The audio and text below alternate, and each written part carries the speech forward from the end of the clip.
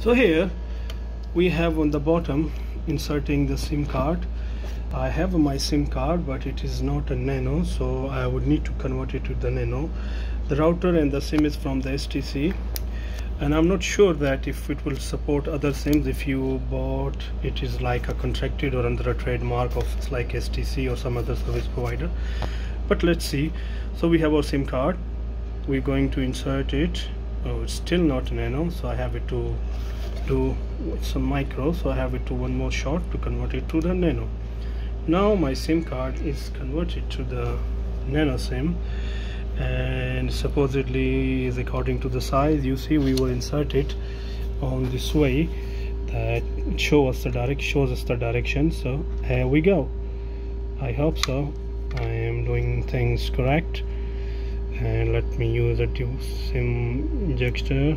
Yeah, it seems to be nicely installed, and now it's time for us to power up our device, and let's see how it's look like and how things work. Connected, power, it is powering up, and we have here 6 LEDs, power, Wi-Fi, network, signal, and these two, I'm not sure these two are for what, but let's see how it's work. And I hope we should have some information about the SSD and the password of this device. Let's see. I will go to my computer and let's see. A Wi-Fi network. Let's see our available network. What is the name of this SSID? Still its network still not caught, and it's green. It means we need some configuration. It's powered up pretty well. I will do configuration and we will get back like this. So as we see, our router is still booting up.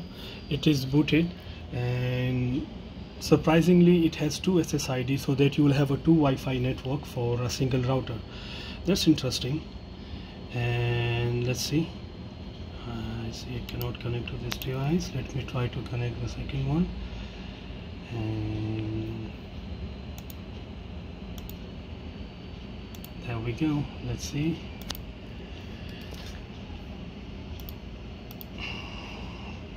I'm still not able to connect. There may be some issue with the router connectivity. As I see, all the signal disappeared here. The router is still booting up. Perhaps either I need to do a configuration for it, or I will check if there's any other issue. Let's see what we could do.